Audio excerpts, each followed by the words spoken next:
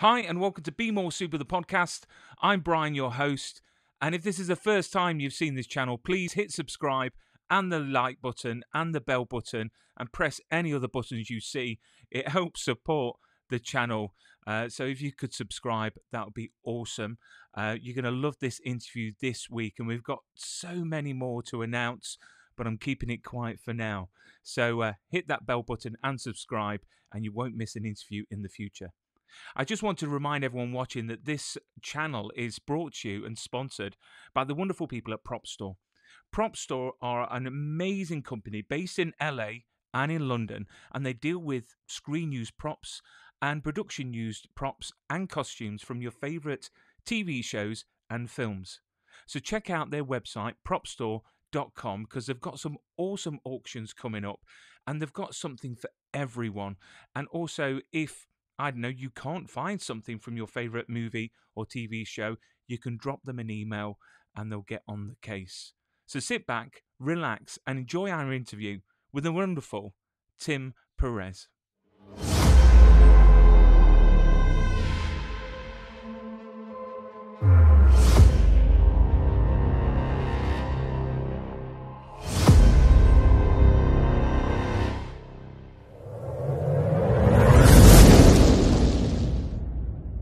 So on this week's episode of Be More Super, the podcast, we are joined by a wonderful actor that can be recently seen in the end, and it's devastating, it's ended, of Van Helsing.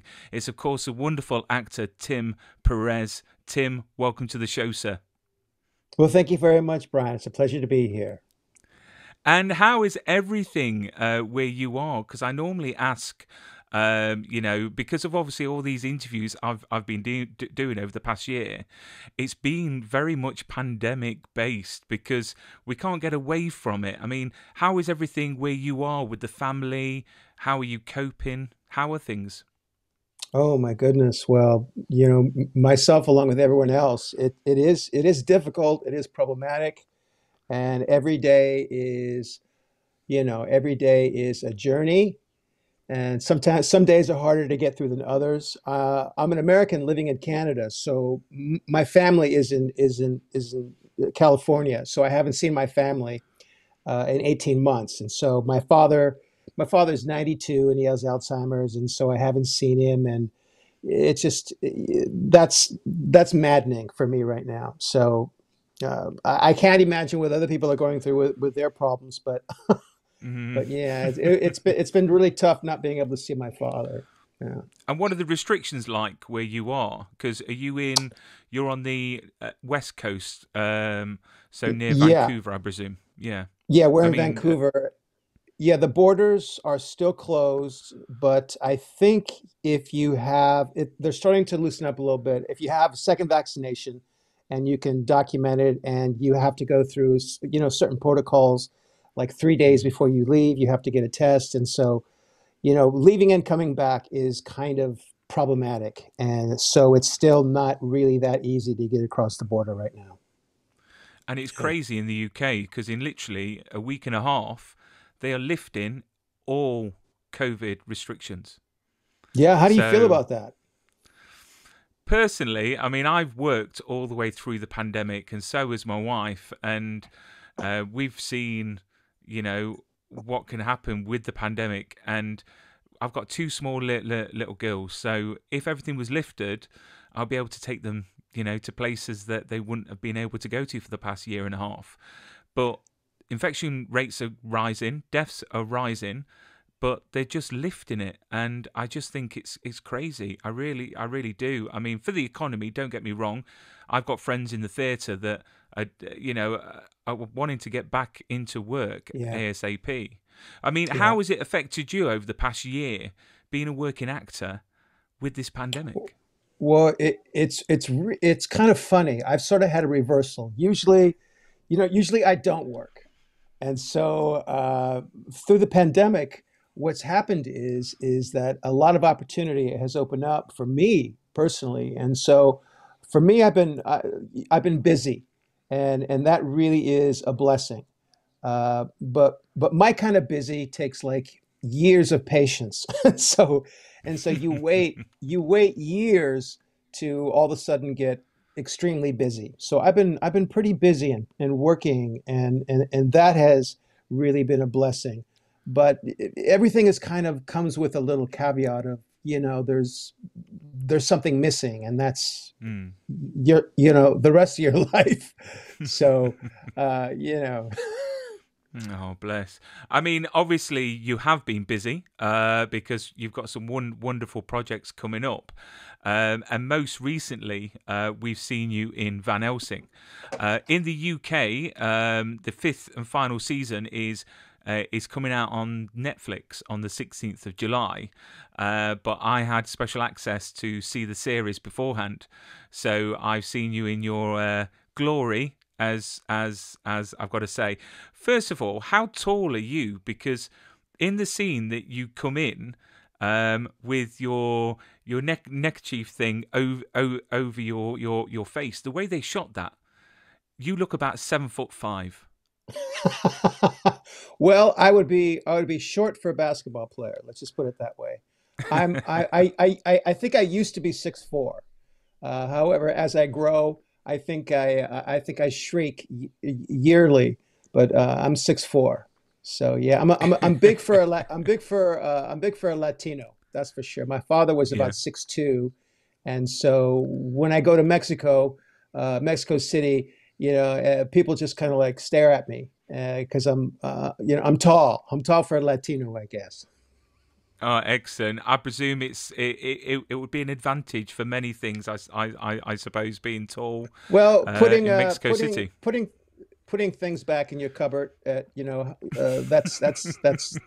always a plus. My wife enjoys that. So Do you know what my wife says? The only reason why I'm here is to open jars for her. So, well, you know, I've been told I was born to carry heavy objects. So, that is our burden in life, I guess. and as long as they're happy, it doesn't matter what That's we it. have to do. That's Yeah, it. happy wife, happy life. Yeah. So Van Helsing, what an amazing show. First of all, how did you get the role? What was the audition process like, and what was it like working on such a show that's already been so well established for you to come in at the most pinnacle time of the show? Yeah, it's been like winning like the lottery or going to Vegas and hitting a big payout on a slot machine. I've been trying to get on this show for as long as it's been in existence, and the right role just didn't come up. And I auditioned for another role, and they wanted me for bigs. Probably because I'm a large person, and so that just kind of works out. I'm not small, but in the end, I really really liked the character a lot. He didn't have a lot to say, but he was very physical, and his sort of it, his quietness spoke louder than words in a lot of the way. And so I had an opportunity to play a character that was kind of like quiet, and that was really interesting and fascinating for me. But the show overall is like a well-oiled machine. The crew is amazing. They were under like strict COVID protocols that they followed, and they were just from the top down, from customers to the people who put your makeup on and hair. Everyone was just so beautiful and helpful, and just their attitudes were amazing. Their attitudes kind of reflect how the show is, and Mm. so it's kind of funny. If the show's kind of wonderful, you can kind of bet the crew kind of feels like the show when they're working, and so that's kind of what it is. And so when you act, you just sort of like slip right into something that's already well oiled, and you just kind of like you just swim with the fish, and it's pretty, and it should be pretty effortless. Mm. And obviously, we see you as biker Biggs. And then, am I right in saying that you become a vampire as well? Am I right in saying, because there was so much action, and I swear I saw you running as a vampire. Is that right, or am I seeing things? Yeah, yeah. You saw an old Yes. dude running. You saw an old dude running, and I had to do a baseball slide underneath a closing door, I guess you call it, one of those, Mm. factory doors. And so, yeah, I had to slide like 10 times on cement, and I enjoyed it thoroughly. So all those years of me practicing my baseball slide actually, came into practice when I'm an old dude, and I still have to get it up and go. Mm. And what was it like working? Previous projects before the pandemic, and obviously you touched on how well prepared they were. What was the experience like to be on set during the pandemic? Compared to previous things that you've done before. Yeah, being on set's weird anyways. Being on set is like, the first day of school. You don't know anybody, you feel out of place, you're afraid to say anything. And so it really is an interesting phenomenon. But being on set in a pandemic is even stranger, whereas you can never see anybody's face. You can have a relationship with somebody on set, but you will never see their face. The actors are the only people who can take their masks off when it's time for them to speak. And then you have to put them on again. And so you have to be sort of really regimented about that. So there are all these safety rules that you have to do. And that's on top of your acting. So an element of danger is kind of, sort of injected into the whole thing. And so it makes everything that much more, I think, visceral and sort of important, because I guess we're risking our lives to to be entertaining in a way. And, we're lucky to be working. But yeah, there's an element of danger, that's for sure. I don't want to ruin it for people that haven't seen it yet, but the ending, part of it is being left open for maybe a spin-off series, which is by one of the sisterhood. Yeah. Well, yeah. So yeah, that'd be cool. That would be really cool. That would be so cool. Yeah. And do you think Yeah. we'll see Biggs again? Is he? Gosh, I hope so. From your How cool mouth would that to be? the Lord's, that would be incredible. Yeah, that would be absolutely amazing. And that'd be a dream, really, wouldn't Well, I'm trying to get Jonathan Walker on the show. I've already had Alex Ponovic on the show. it? Oh, I'm he's trying to get amazing. Jonathan Walker. Alex is such a great guy. Alex is such a great, just a wonderful, nice person. I'd seen him act in an acting class, in a Larry Moss acting class, and I just always had and this was years and years ago. And I'd always had my eye on that guy, and there was just something really special about him. He's also a big dude. He's bigger than I am. Mm, He's a really mm. large, big guy. A Yeah. gentle giant, apparently. Yeah, he is. Yeah, he's a gentle giant for sure. So this wonderful world of acting it's not for everyone. You've got to have thick skin. You've got to be able to handle rejection. So why on earth did you choose to get into this sort of career instead of, I don't know, sports or I don't know, a normal job like mine? Well, I did want to be an athlete, but the truth of the matter is that when a 6'8", 220-pound man, slams the basketball over your head, you just physically you just can't, make the grade. There is so much of a gap between the athleticism of the elite players between just regular guys. It's just that's too enormous to get over. But in acting, I found that if I really worked hard at it, that I could be kind of good. And so when you find something that you're good at, you just sort of want to develop that aspect of your life. And so I'm really not good at anything else. I'm not, don't trust me to do anything. Don't trust me to put a hammer or nail on your door. Just don't do it. But yeah, I can manage to, chew gum and walk at the same time. So acting kind of is the thing for me. And I always thought of that when people said people said no to me, I always took that as yes. And so that's kind of my bit of advice to a young person getting into acting. Don't take no for an answer. Just it's always yes. And that's kind of how you have to sort of get through it, because you do have to have a bit of thick skin, and that's kind of something that you have to develop over the years. But you never really do get that thick skin that you want, So, but yeah, it is a hard life, and I wouldn't want my son to do it. And it's the only thing I can do, and so I have no choice. So there you are. But I do love it. So there's no backup plan. in No, there's case not. No, thing. there has never been a backup plan.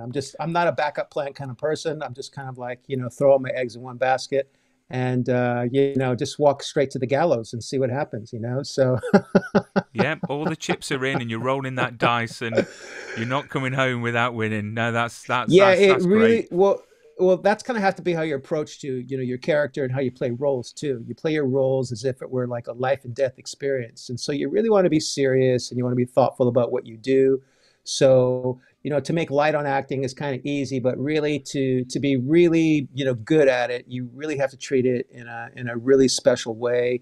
There are many actors who do well and aren't happy because they don't have a sort of approach to their life or their Mm. work, and they don't find meaning in their work. And so if you find meaning in your work, you'll find happiness. You'll get up in the morning and you'll be glad to be up and ready to go to work or to look for work.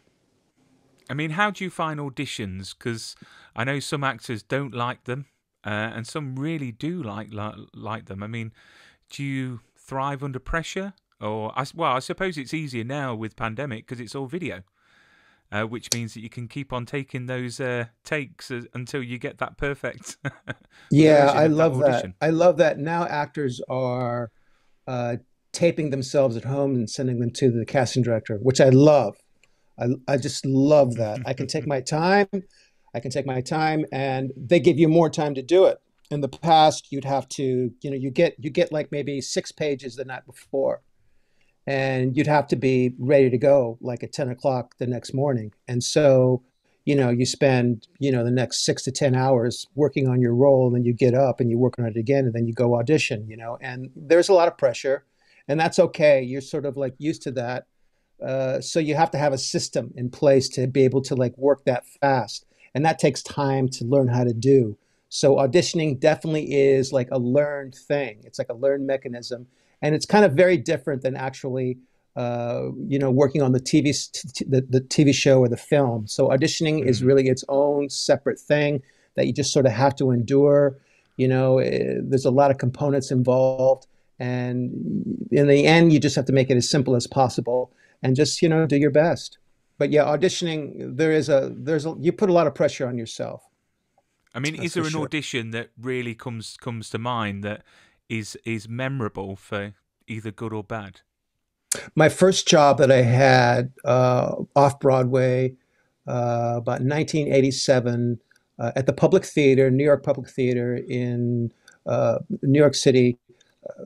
I was auditioning for the role of Thisbe in Midsummer Night's Dream, and in my scene, there's this play within a play at the end of Midsummer Night's Dream, and my character plays a woman, and the woman finds her lover dead, and she just has an attack, and she just like is upset, and I got really upset, and so I was pretty. I think I was hallucinating. I was I don't know. Shakespeare just like came alive for me, and it was a tremendous kind of cathartic experience. And so that Mm. just kind of happened in the moment, and I got the role, and and the rest is history. I just kept going. That taught me a lot. That taught me that you just kind of have to lose yourself in the moment, in the room, and just kind of be yourself and go for it. And that earned you your nickname, apparently, if I'm right in what I'm reading, as Shakespeare by your friends at, Well, at school. yeah, well, my friends called me that when I was a kid, because I did a lot of plays and stuff, and that was kind of a nice thing. They were very supportive. Like my friends never really teased me for being in plays or wanting to do things like that. Uh, so that was kind of cool. Yeah. Did you find, just out of curiosity, because I did Shakespeare at college, I did performing arts, and I've got to say Shakespeare was probably one of the most difficult things to memorize. And I remember I did a short play called Rosencrantz and Guildenstern are Dead, and literally it was like a short play, and it was question after question after question, and it was so hard to memorize. I mean, how did you find memorizing Shakespeare? Because Well, I think you might have done the Tom Stoppard play, which was Guildenstern, Rosencrantz and Guildenstern are Dead. which Mm, would be hard. That would be very, very difficult because, mm, yeah, it's all questions. And just to sort of like, that's like memorizing numbers, mm, a sequence of numbers. But for me, Shakespeare was easier because it's an iambic pentameter. And so there's a rhythm and a beat, and there's a logic to, the language and stuff. So Shakespeare was always pretty easy for me. Uh, some of the speeches, the hard part about some of the speeches is that they were so, they're 400 years old, over 400 years old, that mm. the language is so archaic that, it gets like double, triple meanings over the years, and you have to really go back to the root of what exactly they're saying. And that could be really difficult. Like a lot of his analogies and a lot of his, mysticism and stuff, and are very, very old. And so you have to go back and you have to really try to understand like Mm. what actually is going on in the scene. And that can be sort of impenetrable at times, but you just have to really, really keep working at it, working at it, working at it. And all of a sudden, something will click. But yeah, Shakespeare is difficult. It's kind of like the acid test for actors. Every actor, Yeah. to earn their sort of like stripes, has to do a Shakespearean play. And the Uh, great thing, like you talk about, like Patrick Stewart, for many, many years, he's gone back to the Royal Shakespeare Company and done a production near enough every single year because he loves it so much.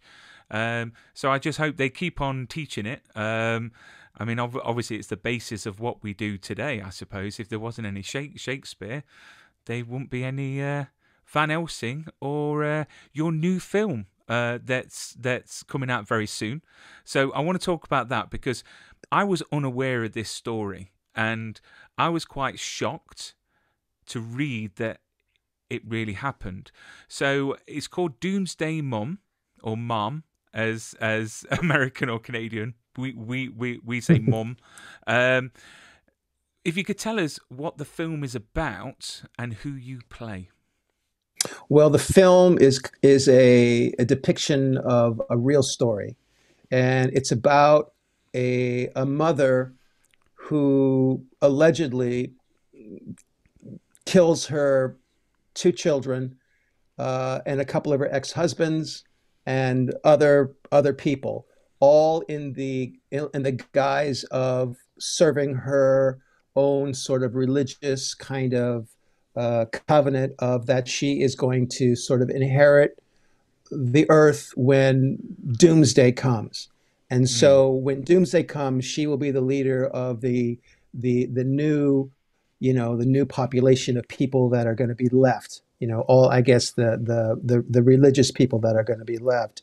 And she married this guy who was an author of these fantasy tales also, and they are sort of in jail right now for the murder of his wife and the murder of their two children, and many more apparently. So mm, it's the most improbable story. When I read it, I remembered it immediately from last year. I remember the pictures of the children, and the story is a real page turner. It's improbable.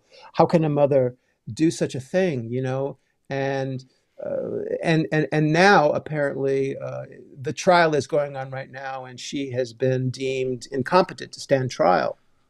And so that's yet another twist in the many twists of this story. So the movie is just many, many twists. And my character is the detective who sort of like helps solve the mystery of where the children are. mm. I mean, I was really It's shocked to read that this really happened. I mean, how true to the events is this movie to fact? Because if the trial is still going on, I mean, has this movie got any effect on the trial? Because, I mean, is it part fiction or is it all fact? Well, there have been names that have been changed. Like my Mm, character is based, I think, on a real person, but the name has been changed. So names have been changed, but pretty much it sticks to like actual things that are recorded. And right. so what's amazing is that a writer could take all of these sort of, it's such a tangled web to try to like figure out that a writer could take all of the variables and kind of make them into a story, and a story that is kind of like a murder mystery sort of thing. It's quite it's so convoluted, you know. Mm. I mean, when you first saw this script come across your path, I mean, were you hesitant, or were you, yeah, I'm going to do this. This seems, I can get my teeth into. And I mean, were you hesitant about doing the part? Because obviously it's based on these horrific, alleged, things. Yeah, I was hesitant. I was like, do I really want to get into this story? And it's a true story. How is it being shown? How is it going to be done? Is it going to be respectful to the victims? So I had all these questions in my head, and I knew, whereas my approach, I would always want to be respectful, and so I thought that, this kind of story needs to be told right now, because there are a lot of, there's a lot of magical thinking out there right now. And so I think that the only way to sort of kind of not educate, but sort of, I don't know, kind of shed light on these types of stories, that they need to be told. And Mm. so if they're going to be told, then my character had to be sort of a person who has just common sense, reason, and imagination, Mm. something Mm. old-fashioned like that, to sort of bring to the story, to try to combat the fantasy of the story. So I think it's an important story to tell, and you can't really shy away from stories, I believe. I think everything has to be told, and I think the audience needs to be able to see them, and they can figure things out for themselves. Meaning, I'm not Mm. going to tell you what to think or what to say or how to feel, but you're just going to see the story, and you're going to make up your own mind. Mm. And you're right. I think people do need to see it as well. And I mean, me and my wife, we was watching a documentary on Netflix the other night called American Murders. I don't know if you've seen it. It's about a gentleman that killed his wife and two kids. And I tell you what, it made me and my wife feel so sick watching it. And at the end, we had a bit of a tear, but we turned to our kids, who wasn't watching them, watching it. They was asleep, but we gave them a big cuddle. And I think that it's brought to light, actually, we're human, and we love our kids and our life, and thank goodness we're not like these people. And to make sure that we should be lucky to have kids, and it just astonishes me. It really, really does, what goes on in this world. But yeah, I'm looking forward to seeing it. I mean, where is it being released, and where can people see it, and when? It's on a station called, well, in the States, it's on a station called Lifetime, which is Mm. a standard cable station that Mm. produces a lot of movies for, like, say, under $2 million or such. And so it's on Lifetime. And I don't know if it'll be moved to something else. But I think it's a really worthy film, and the actors are so wonderful, and they're so great. And pretty much everybody had my attitude about doing it. Everyone did have trepidation. Because let me tell you, it, it, it, it is astonishing. And Mm. so you really have to be careful about how you do it. Mm. You have to do it in such a respectful way, for the victims.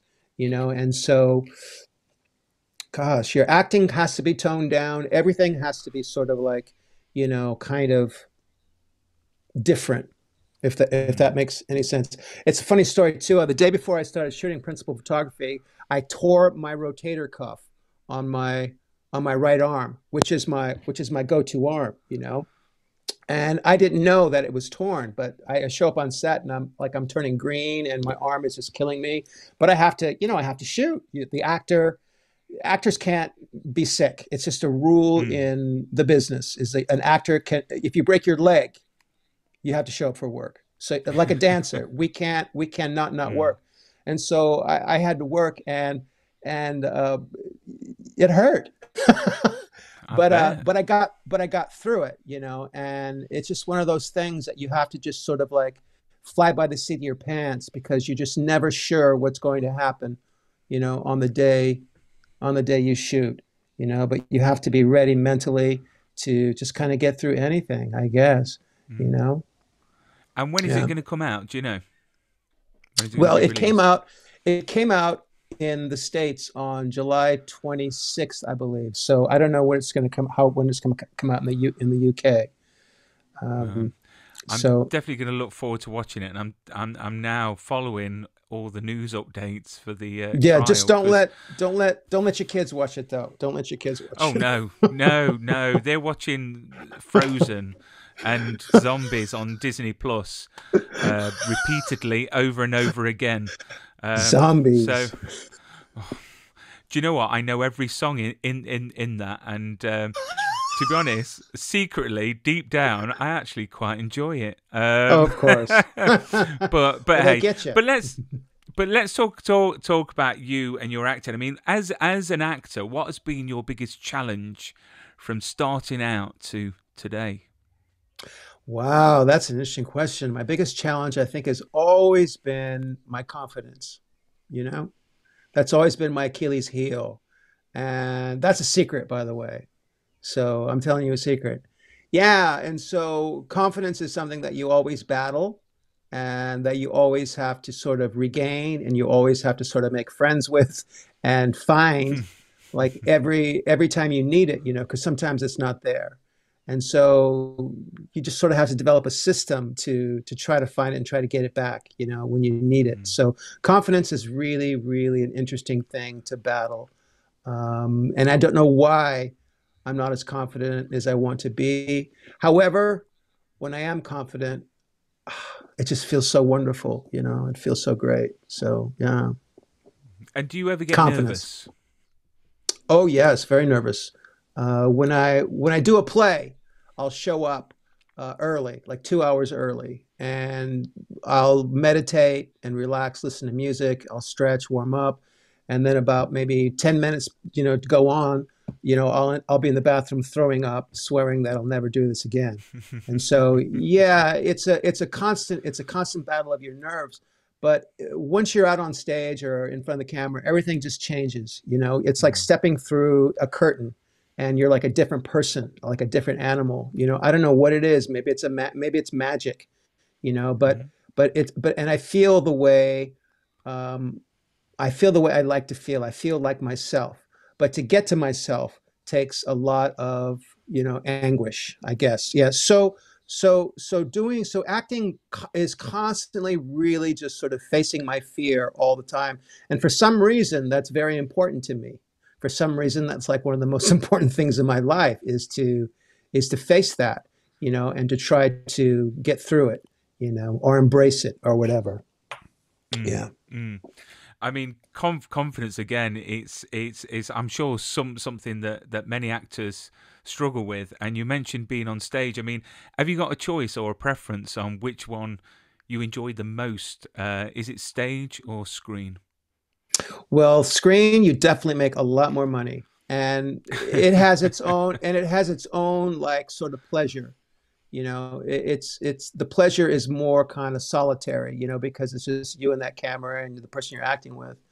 And it's more like, in a room, except the room has like 50 people in it, behind the camera. So it's kind of weird. But when you're in theater, an audience of 20 is scarier to me than an audience of 800, So anytime you're in front of an audience, that really is like, that is like a cold shower. It is really daunting to face 20 people who are going to see you act. And, that's not easy. And have you ever forgotten a line on stage, when you're performing? Well, as I get older, yes, I have forgotten lines. And, here you are, you forget a line and you're looking at the other actor and you're going, okay, say your line, goddammit. You're in your head, you're saying this. Why isn't this guy talking? Why is this guy talking? And then you're going, oh, shit, it's my line. Me. Yes, I have forgotten lines. And you're taught in school or you're taught by your teachers just to keep moving on, man. something will happen. Make something happen, and hopefully you didn't forget the letter or the gun or whatever you need in the scene. You know, it's not off stage and you have it, but yeah, memory is crucial. And as Memory you is get older, crucial, and memory is terror.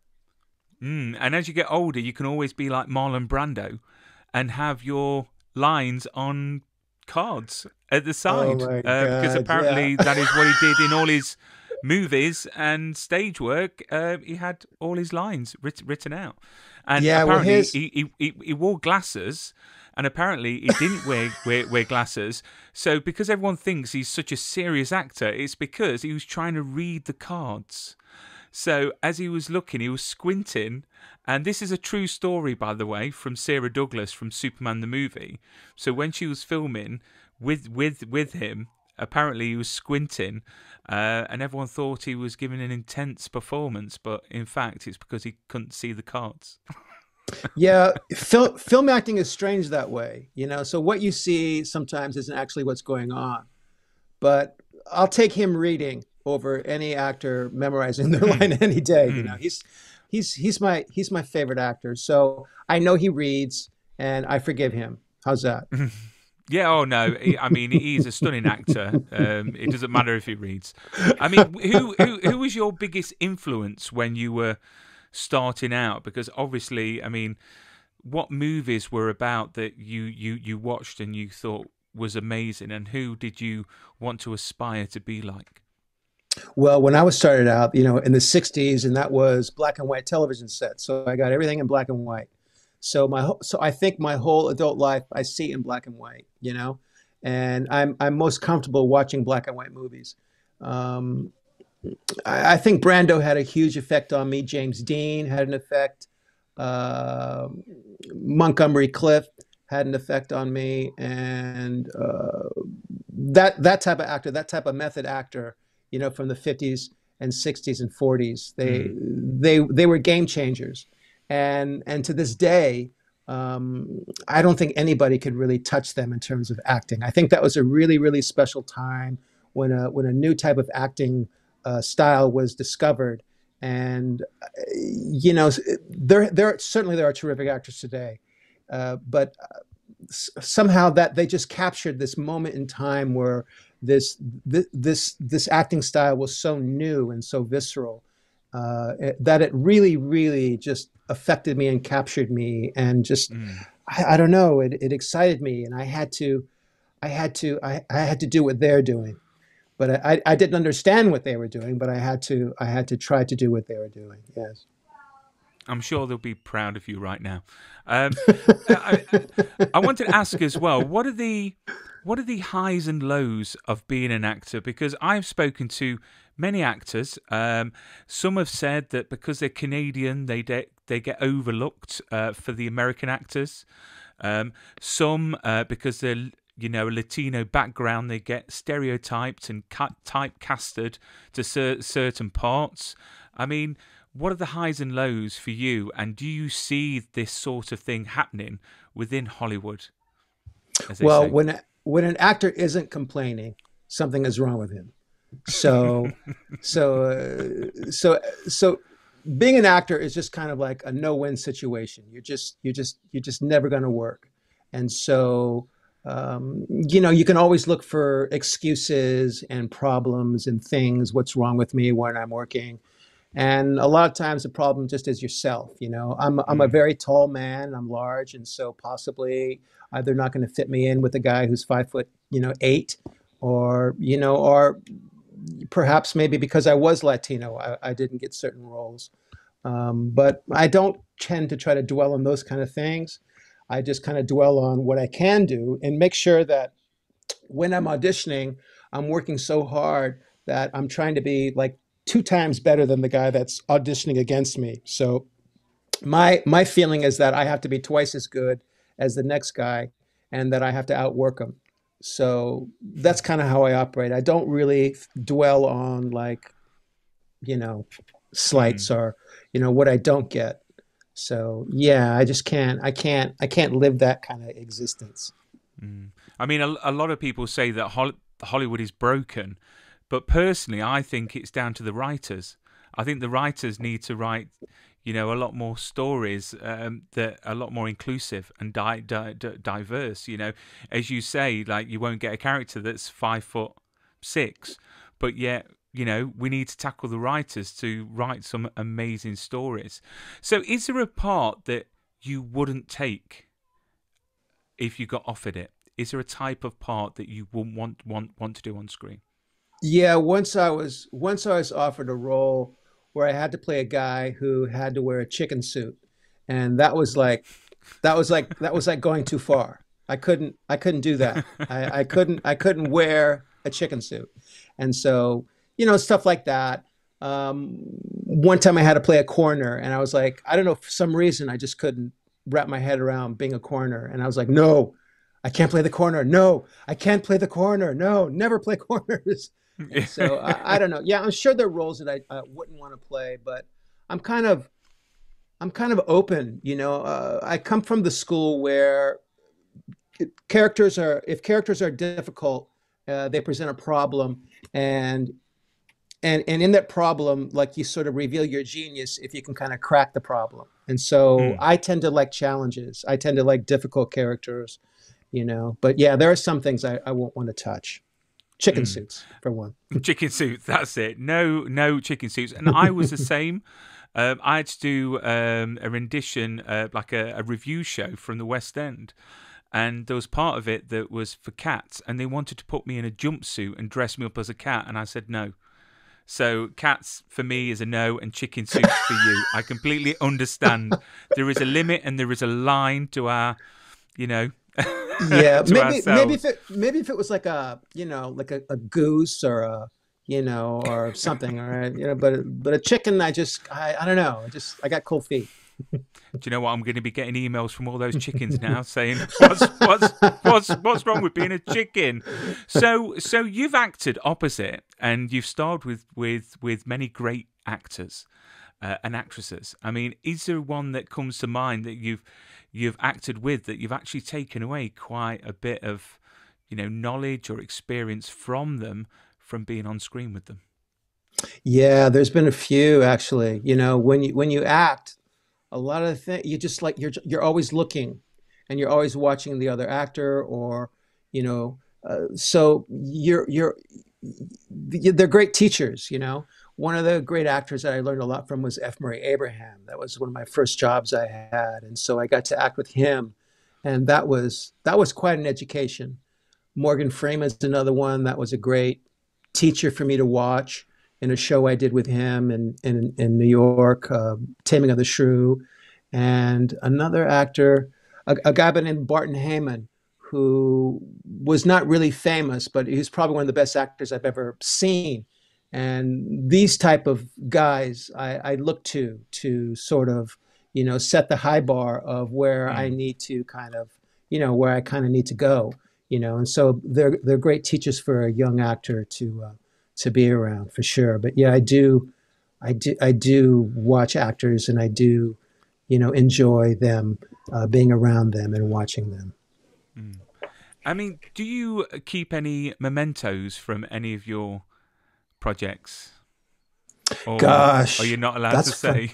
No, well, I don't know. I do really weird things, like I'll take a picture of my feet in every this is really crazy. I'll take a picture of my feet in every dressing room I'm in for some reason, and I identify it. I was here, in 2009 in New York, and so it'll just be my feet.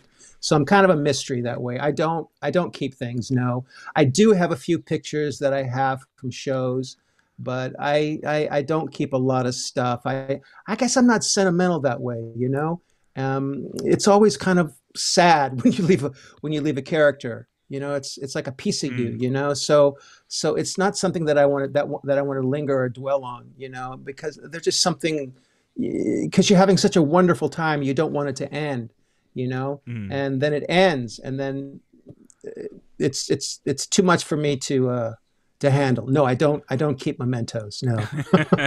but we've got a lovely book to look forward to, Tim Perez, Walk of Fame, and you can have all the pictures in there from each dressing room. and you can do a little paragraph. You see, you got it there, didn't you? Yeah, the real walk of fame. So that would be an awesome book. You know, stars out there releasing books right, left, and centre. So why God, not? what a strange book that would be. That'd be awesome. That is arty. That is now. This is the 21st century. People would buy that book. So before we wrap up this wonderful interview, because I'm just looking at the time, what's next for you? Is it a case of you putting your feet up now, relaxing for a bit, or have you got things in the pipeline that you can or can't talk about? Yes, I do have a show coming up called Made on Netflix, starring Annie McDowell and Margaret Qualley. And I'm doing another thing called Two Sentence Horror Story on Netflix also. And I have a reading of a play that I wrote that's going to happen in August, a play that I wrote about the Cuban Revolution. That's called Elle. And that I'll do a reading at New York University Graduate Actor Writer Workshop.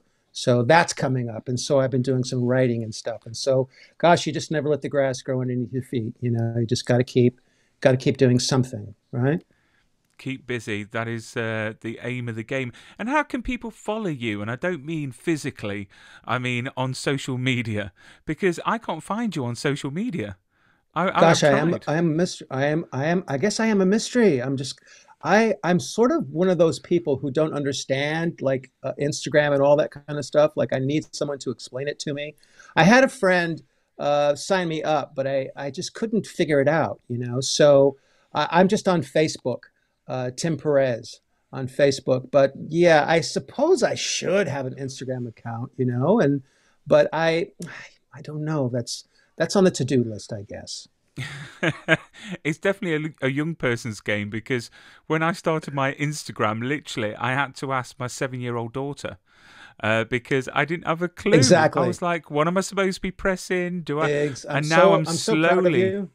Yeah, I know. I'm so proud of you. Yeah. I have only just realised how to create a story on Instagram.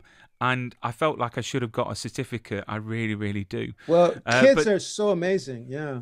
Oh, do you know what? They're born into technology, and the issue is that we've got to be so careful because technology has changed, and you know there's more not very nice people out there. And well, that's another story. Yes. Yeah. And I don't know, you know, if you feel the same, but as a parent, we've got so much responsibility to create the next leaders, pioneers of the world, because, you know, of racism and xenophobia and you know, creating inclusion and diversity. You know, on one hand, I'm looking forward to you know, teaching my kids not to see size or colour or gender or anything like that. And on the other side, I'm scared to hell. I really am. It's such an adventure. I don't know if you feel the same. Yeah, you sound like an amazing dad. Yeah, I for try. sure. I try my hardest. But Tim, you've been a great guest. Thank you so much for giving me your time for a chat. And I look forward to everything that you do in the future. And I look forward to Tim Perez Walk of Fame in all good bookshops. I'll be sending it to you. Yeah, you could do a book tour over here, and it could just be your feet behind a curtain, and yeah, it would be great. But Tim, look after yourself. Keep safe.